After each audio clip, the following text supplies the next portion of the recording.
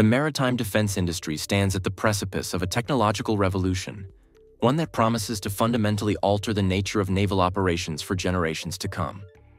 At the forefront of this seismic shift is Saronic Technologies, an Austin-based innovator that has just made two earth-shattering announcements that will reshape global naval capabilities. The company has not only unveiled its groundbreaking Marauder autonomous surface vessel, but has simultaneously acquired Gulfcraft, a Louisiana shipbuilder with 6 decades of experience, in a move that signals America's serious commitment to maintaining maritime superiority in an increasingly contested world. Welcome back, guys. Alfie here, bringing you another shocking AI update. First ever AI robot vessel shocks the world, and AI Nexus will cover every detail as it unfolds. So stay tuned and let's go. This strategic development couldn't come at a more critical time. As global tensions rise and naval warfare becomes increasingly complex, the need for advanced, cost-effective solutions has never been greater. The Marauder represents more than just another naval asset. It embodies a complete reimagining of what maritime operations can achieve when unconstrained by human limitations. Measuring an impressive 150 feet in length, this autonomous marvel boasts capabilities that would be unimaginable in traditional crewed vessels. With a staggering payload capacity of 40 metric tons and an operational range extending 3,500 nautical miles, the Marauder can maintain station for over 30 continuous days without human intervention. These specifications alone would make it noteworthy, but it's the vessel's artificial intelligence core that truly sets it apart from anything that has come before. The technological heart of the Marauder lies in its sophisticated autonomy stack, a proprietary system developed by Saronic that represents years of research and refinement. This isn't merely a remote-controlled vessel operating on pre-programmed routes, but rather an intelligent platform capable of making real-time decisions in dynamic maritime environments. The AI system processes vast amounts of sensor data to navigate complex waterways, identify potential threats, and adapt mission parameters on the fly, all without human oversight. This level of autonomous operation dramatically reduces the cognitive burden on command centers while simultaneously increasing operational tempo and effectiveness. Perhaps most revolutionary is the cost differential between autonomous platforms like the Marauder and traditional crewed warships. By eliminating the need for life support systems, crew quarters, and the extensive infrastructure required to sustain human operators at sea, Saronic has created a platform that delivers comparable capability at a fraction of the cost. This economic advantage could prove decisive in an era where defense budgets are stretched thin and the need for naval presence continues to grow across multiple theaters of operation. Saronic's vision extends far beyond this single vessel. The company has been methodically building an ecosystem of autonomous platforms designed to operate across the full spectrum of naval operations. Their spyglass model, though modest in size at just 6 feet long, represents a paradigm shift in tactical reconnaissance. Designed for deployment from larger vessels or expeditionary craft, these nimble autonomous units can operate individually or in coordinated swarms to provide unprecedented situational awareness in contested waters. The intelligence-gathering potential of such systems is staggering, offering commanders real-time data streams without risking human operators in dangerous environments. The Cutlass platform expands this capability further, with its 14-foot frame accommodating more substantial payloads and extended operational ranges. This intermediate solution bridges the gap between surveillance and action, capable of deploying loitering munitions, establishing adaptive communication networks, or conducting persistent tracking operations against surface contacts. Its versatility makes it particularly valuable for joint force operations where rapid response and flexible capability are paramount. Until the Marauder's introduction, Saronic's largest offering was the 24-foot Corsair, a platform specifically designed to address urgent operational requirements with its open modular architecture. The Corsair's ability to rapidly integrate diverse payloads and sensor packages has made it particularly attractive for naval forces needing customizable solutions for electronic warfare, mine countermeasures, or rapid response scenarios. What all these platforms share is Saronic's disciplined engineering philosophy and vertically integrated approach, ensuring reliability and performance across the entire product line. Saronic's acquisition of Gulfcraft represents a quantum leap in production capacity and industrial capability. The Louisiana-based shipbuilder brings more than 60 years of maritime construction experience to the table, along with nearly 100 acres of strategically located shipyard space. This acquisition isn't merely about adding manufacturing capacity, it's about creating an entirely new paradigm for naval production. Saronic has announced plans to invest over $250 million in facility upgrades, modernizing infrastructure and implementing advanced production methodologies that will allow for unprecedented scaling of autonomous vessel construction. The implications of this industrial expansion are profound. With these upgrades, Saronic expects to achieve production capacity of up to 50 unmanned vessels annually, a figure that would have been unthinkable just a few years ago. This production surge couldn't come at a more opportune moment, as demand for autonomous naval solutions continues to grow exponentially among both military and commercial operators. The retention of Gulfcraft's skilled workforce, combined with plans to create over 500 new specialized positions in the coming years, demonstrates Saronic's commitment to not just technological leadership, but also to the revitalization of American shipbuilding expertise. Looking further ahead, Saronic has unveiled even more ambitious plans for what it calls Port Alpha, a next-generation shipbuilding facility that could represent an investment exceeding $2.5 billion. This visionary project aims to create a dedicated production hub capable of delivering hundreds of autonomous vessels each year, while generating thousands of high-tech jobs. Port Alpha symbolizes Saronic's long-term commitment to reshaping the naval industrial base, combining cutting-edge manufacturing techniques with advanced robotics and artificial intelligence to create what could become the most sophisticated shipyard in the world. The strategic timing of these developments cannot be overstated. As China continues its aggressive naval expansion and investment in autonomous systems, the United States faces mounting pressure to maintain its technological edge in maritime domains. Saronic's advancements arrive precisely when they're needed most, offering a path to rapidly expand naval capability without the prohibitive costs and lengthy construction timelines associated with traditional crewed warships. The ability to field large numbers of intelligent autonomous platforms could fundamentally alter the balance of power in contested waterways around the globe.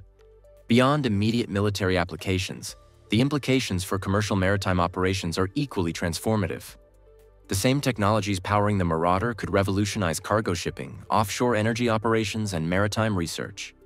Autonomous vessels operating with machine precision could optimize shipping routes, reduce fuel consumption, and eliminate the human cost associated with dangerous sea passages. The potential for these systems to enhance global trade while improving safety is enormous. As we stand witness to this technological revolution, it's clear that Saronic's announcements mark more than just corporate milestones. They represent inflection points in maritime history. The Marauder and its supporting fleet of autonomous platforms signal the beginning of a new era in naval operations, one where artificial intelligence and advanced robotics work in concert to achieve missions that would be impossible or impractical for human crews. With its strategic acquisition of Gulfcraft and ambitious plans for Port Alpha, Saronic isn't just participating in this transformation, it's actively driving it.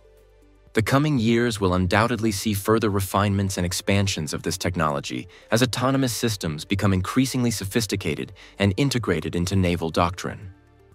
What began as experimental programs and proof-of-concept demonstrations has now evolved into a fully fledged industrial capability, ready to deliver game-changing platforms at scale. For naval strategists, defense analysts, and technologists alike, Saronic's recent announcements serve as both a revelation and a challenge, revealing the astonishing potential of autonomous maritime systems while challenging traditional assumptions about how naval power should be structured and deployed. As this new chapter in maritime history unfolds, one thing is certain: the rules of naval engagement and maritime operations are being rewritten before our eyes. The age of autonomous AI-powered vessels has arrived, and its impact will be felt across oceans and continents for decades to come. Saronic Technologies, through its visionary leadership and bold investments, has positioned itself not just as a participant in this transformation, but as its vanguard, shaping the future of maritime operations one revolutionary platform at a time. And if you think that's crazy, just wait until you see Elon Musk planning to use Optimus for Mars exploration. Yes, you heard that right. That's right, in just 2 years, we could see a humanoid robot walking on the red planet. But here's the kicker. The details behind what Elon is planning are so insane that even NASA veterans are struggling to process. Welcome back, guys. Alfie here, bringing you another massive update. Timeline for Optimus going to Mars now unveiled. And we've got the shocking details, so AI Nexus will cover every detail as it unfolds. Let's go. Let's start with the hard facts. During a private SpaceX briefing yesterday, Musk confirmed plans to launch 5 Starship rockets during the 2026 Earth-Mars transfer window.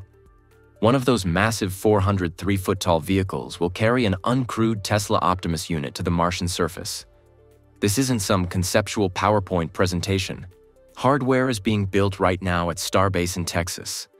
The mission has one clear objective: prove that Starship can land safely on Mars before risking human lives. Now here's where things get wild. Musk isn't just sending Optimus as a passive payload. The robot will be tasked with performing actual preparatory work for future human settlement. We're talking about a humanoid machine walking on another planet, handling tools, and potentially even constructing basic infrastructure. If this works, it would mark the single most ambitious robotics achievement in history. But the timeline has experts divided. While Musk says 2026 is locked in, top astronomers like Derek Pitts believe we're realistically looking at 2050 before the technology is truly ready. Let's break down exactly how this insane mission would work. The journey itself is a nightmare of physics. Between 80 to 150 days of travel, covering anywhere from 34 to 250 million miles depending on planetary alignment. Starship would need to execute a propulsive landing through Mars's paper-thin atmosphere, something no spacecraft has ever accomplished at this scale. Current Mars landers use parachutes, but Starship's massive size makes that impossible. Instead, it'll have to flip sideways and fire its Raptor engines with impossible precision to avoid crashing. And that's just getting there. Once on the surface, Optimus would face temperatures swinging from minus 200 degrees Fahrenheit to 70 degrees Fahrenheit, constant dust storms, and radiation levels that would fry most electronics. The robot's 5 miles per hour walking speed suddenly becomes a life-or-death feature when you realize one wrong step could mean mission failure. Musk claims Optimus can carry 45 pounds, but can it do that in Mars' 38% gravity while navigating unpredictable terrain? That remains to be seen. The logistical challenges are even more mind-boggling. Each Mars mission requires something called orbital refueling, essentially a gas station in space. Current estimates suggest this would demand up to 20 additional Starship launches just to fuel one Mars-bound vehicle. We're talking about an unprecedented ballet of spacecraft rendezvous and fuel transfers. All automated, all needing to work perfectly. Then there's the question of what exactly Optimus would do on Mars.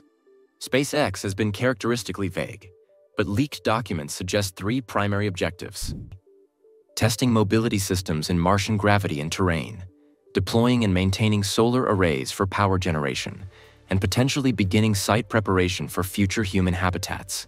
This last point is where things get really sci-fi. Musk has hinted at having Optimus manipulate local materials, essentially using Martian dirt and rocks to create rudimentary structures. The robot's hands, designed for factory work on Earth, would need to handle entirely different tools and substances millions of miles from any human assistance. The financials are equally staggering. Scientific American estimates the full Mars program could cost trillions, yes, with a T. Even for the world's richest person, that's an impossible sum without government partnership.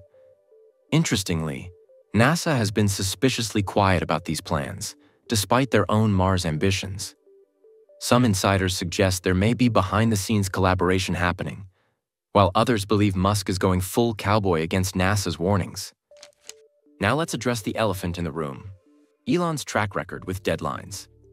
From Hyperloop to full self-driving cars to Mars colonization by 2024, the man has a history of wildly optimistic timelines. Even he admits the 2029 crewed mission target is theoretical, with 2031 being more realistic. But here's what's different this time. The hardware actually exists. Starship has flown, albeit with mixed success, and Optimus prototypes are walking around Tesla labs right now. The technological dominoes that need to fall for this to work are almost too numerous to count. Starship must achieve reliable Earth orbit and return. Orbital refueling needs to be perfected. Mars entry, descent, and landing systems require complete redesign. Optimus must be hardened against radiation and extreme temperatures. Autonomous operation systems need near-perfect reliability. Recent Starship tests show both promise and problems. While March's flight ended in explosion, the vehicle did achieve several critical milestones first. This pattern of fail fast, iterate faster has been SpaceX's MO from the beginning. But Mars leaves no room for error. Perhaps most fascinating is the philosophical shift this represents. For decades, Mars exploration meant rovers, specialized machines perfectly adapted for the task. Musk is betting everything on general-purpose humanoids instead. His argument? Future colonies will need robots that can use human tools and spacesuits. It's a gamble that could either revolutionize space robotics or become a very expensive lesson in planetary exploration. As for Optimus itself, the specs are impressive. 5'8", 125 pounds, 5 miles per hour walking speed, 45 pounds carrying capacity. But Mars presents challenges no Earth testing can fully simulate. How will its actuators handle months in zero gravity followed by Martian gravity? Can its vision systems cope with Mars's unique lighting conditions? These are unanswered questions that keep NASA veterans up at night. The radiation issue alone could be a deal breaker. The Earth's magnetic field protects us from cosmic rays, something Mars lacks. Optimus would need shielding that doesn't exist in current models, especially for its delicate AI systems. Some experts suggest the only solution might be burying habitats underground, which raises the question of why send humanoids at all if you're just going to dig tunnels. Then there's the return journey problem. Musk envisions Starship as a fully reusable system, but Mars lacks the infrastructure to refuel for a trip home. The plan apparently involves either producing fuel on Mars, technology that doesn't exist yet, or sending multiple advanced missions to preposition fuel, adding years and billions to the timeline. What's truly shocking is how quickly this is all happening. The first full-scale Starship test was just last year. Optimus went from a guy in a spandex suit to walking robots in under 3 years. The pace is unprecedented in aerospace history, which explains both the excitement and skepticism from experts. University of Arizona's Chris Impey perhaps put it best: implausible, but not impossible. That sums up the entire mission. The laws of physics don't forbid it, but the engineering challenges are staggering. Musk's 2026 target would require solving problems that have puzzled NASA for decades in just 2 years. Yet consider what SpaceX has already accomplished. They revolutionized rocket landings when experts said it couldn't be done. They're launching more mass to orbit than entire nations. If anyone can pull this off, it's probably them. But Mars is orders of magnitude harder than anything attempted before. The implications of success are world-changing. A working Mars transport system would make lunar bases look trivial by comparison. It would prove that interplanetary civilization is possible within our lifetimes. And it would cement SpaceX's dominance in space for the next century. But failure could set back Mars' ambitions for decades. A high-profile crash might scare off investors and governments from supporting future attempts. The stakes couldn't be higher, which explains why most space agencies prefer slow, methodical approaches. As we stand on the brink of this audacious attempt, one thing is certain: history will remember 2026 as either the year humanity became interplanetary, or the year we learned just how hard space exploration really is. Either way, the next 2 years will be exciting in spaceflight since Apollo. So, what do you think? Is Musk about to make history or repeat it with another missed deadline? The countdown to Mars has officially begun, and we'll be here to cover every explosive second of it. Let me know your thought in the comment below, and don't forget to subscribe. Thanks for tuning, and we'll catch you in the next update.